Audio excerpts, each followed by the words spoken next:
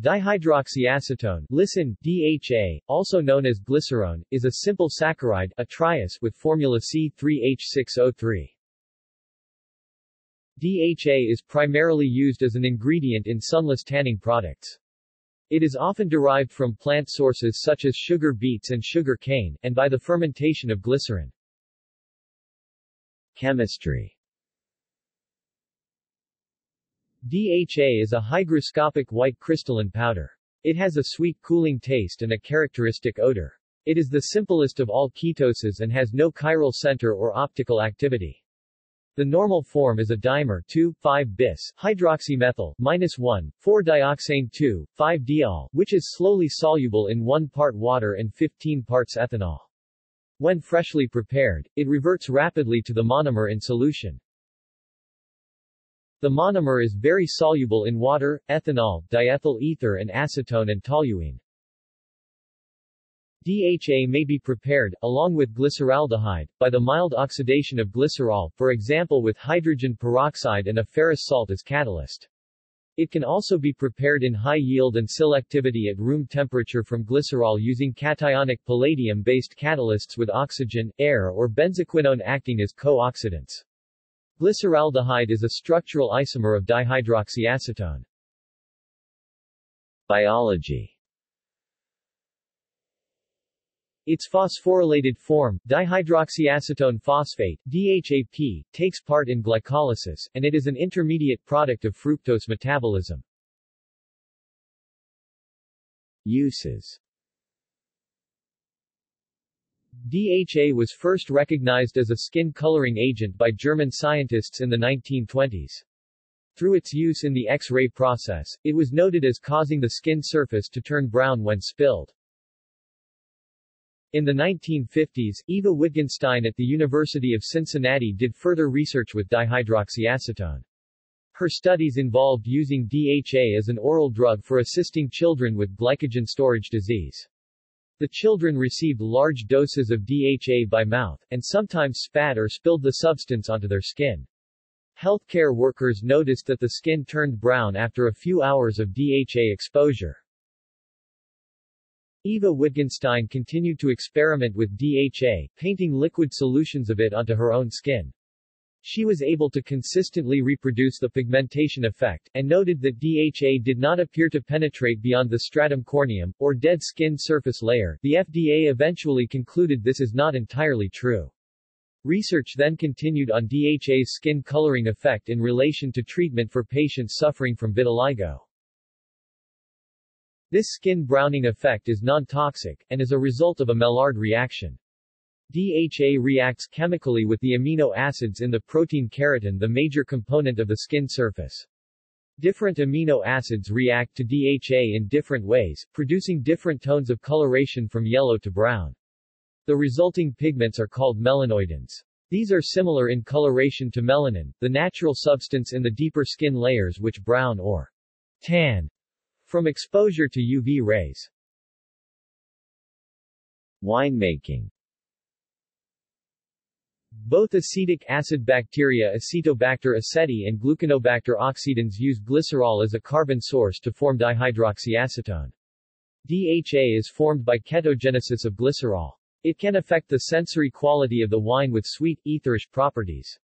DHA can also react with proline to produce a crust-like aroma. Dihydroxyacetone can affect the antimicrobial activity in wine, as it has the ability to bind SO2. Sunless tanning. Coppertone introduced the first consumer sunless tanning lotion into the marketplace in the 1960s. This product was called Quick Tan, or QT. It was sold as an overnight tanning agent, and other companies followed suit with similar products. Consumers soon tired of this product due to unattractive results such as orange palms, streaking and poor coloration. Because of the QT experience, many people still associate sunless tanning with fake-looking orange tans. In the 1970s, the United States Food and Drug Administration (FDA) added DHA permanently to their list of approved cosmetic ingredients. By the 1980s, new sunless tanning formulations appeared on the market, and refinements in the DHA manufacturing process created products that produced a more natural-looking color and better fading. Consumer concerns surrounding damage associated with UV tanning options spurred further popularity of sunless tanning products as an alternative to UV tanning. Dozens of brands appeared on drugstore shelves, in numerous formulations. Today, DHA is the main active ingredient in many sunless tanning skincare preparations.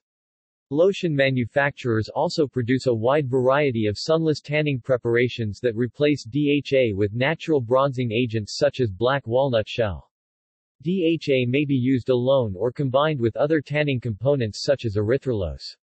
DHA is considered the most effective sun-free tanning additive. Sunless tanning products contain DHA in concentrations ranging from 1% to 20%. Most drugstore products range from 3% to 5%, with professional products ranging from 5% to 20%. The percentages correspond with the product coloration levels from light to dark.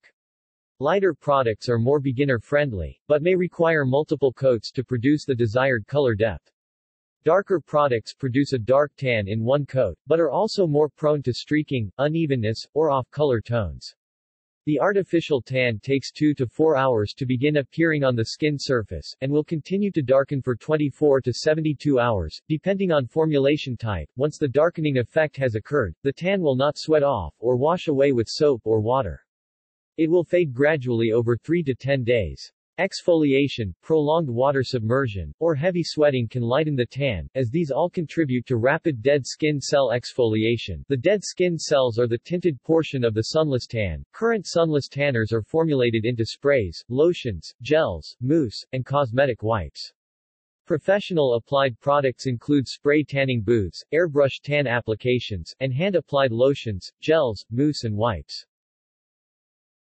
DHA safety considerations. For the 24 hours after self-tanner, containing high DHA levels, approximately 5%, is applied, the skin is especially susceptible to free radical damage from sunlight, according to a 2007 study led by Katinka Young of the Gematria Test Lab in Berlin. 40 minutes after the researchers treated skin samples with high levels of DHA, they found that more than 180% additional free radicals formed during sun exposure compared with untreated skin. Another self-tanner ingredient, erythrulose, produced a similar response at high levels. For a day after self-tanner application, excessive sun exposure should be avoided and sunscreen should be worn outdoors, they say. An antioxidant cream could also minimize free radical production. Although some self-tanners contain sunscreen, its effect will not last long after application, and a fake tan itself will not protect the skin from UV exposure. The study by Young et al. Further confirms earlier results demonstrating that dihydroxyacetone in combination with dimethylisosorbide enhances the process of sun-based tanning. This earlier study also found that dihydroxyacetone also has an effect on the amino acids and nucleic acids, which is bad for the skin. The free radicals are in part due to the action of UV light on age, advanced glycation end products, such as Amadori products, a type of age, as a result of the reaction of DHA with the skin. Ages are behind the damage to the skin that occurs with high blood sugar in diabetes where similar glycation occurs. Some of the damage from age is independent of UV light. A study showed glycation of a protein increases its free radical production rate nearly 50-fold. Although some self-tanners contain sunscreen, its effect will not last as long as the tan. The skin browning of a sunless tan may provide some UV protection up to SPF 3, but this low-level protection should be supplemented with additional protection. The stated SPF for the product is only applicable for a few hours after application of the self-tanner. Despite darkening of the skin, an individual is just as susceptible to harmful UV rays, therefore an overall sun protection is still very necessary. There may also be some inhibition of vitamin D production in DHA-treated skin. Contact dermatitis is occasionally reported, and a recent study showed that DHA causes severe contact dermatitis in Mexican hairless dogs. DHA-based sunless tanning has been recommended by the Skin Cancer Foundation, American Academy of Dermatology Association, Canadian Dermatology Association and the American Medical Association as a safer alternative to sunbathing. The use of DHA in tanning booths as an all-over spray has not been approved by the FDA, since safety data to support this use has not been submitted to the agency for review and evaluation.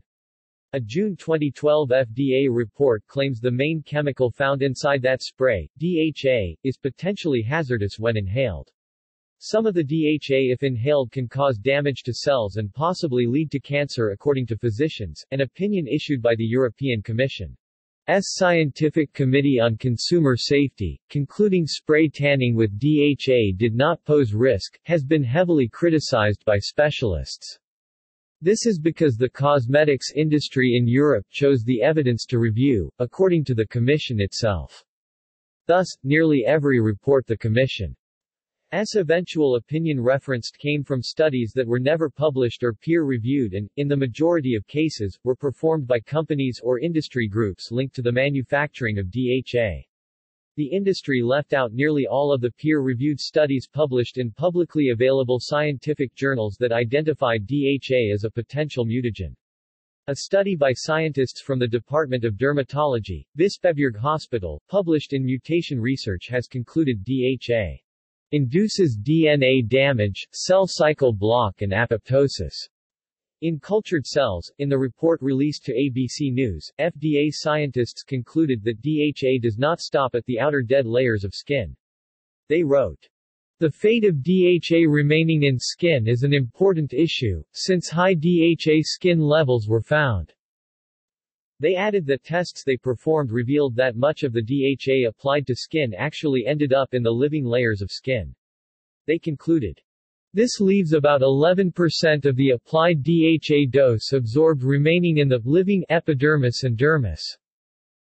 A toxicologist and lung specialist at the University of Pennsylvania's Perelman School of Medicine, Dr. Ray Panettiere, has commented, "The reason I am concerned is the deposition of the tanning agents into the lungs could really facilitate or aid systemic absorption, that is, getting into the bloodstream. These compounds in some cells could actually promote the development of cancers or malignancies, and if that's the case then we need to be wary of them." References. External links. How Stuff Works. US FDA, CFSAN, tanning pills. American Academy of Dermatology on self-tanners. DHA and vitiligo. FESQ, H, Brokow, K, Strom, K, Mempel, M, Ring, J, Abeck, D. 2001. Dihydroxyacetone in a new formulation, a powerful therapeutic option in vitiligo. Dermatology. 203-3, 241-3. doi 10.1159/000051757. PMID 11701979. Draelos, Zoe D. 2002. Self-tanning lotions, are they a healthy way to achieve a tan? American Journal of Clinical Dermatology. 3, 5, 317-8. doi 10.2165/00128071200203050/00003. PMID 12069637. New Zealand Dermatological Society recommends sunless tanners.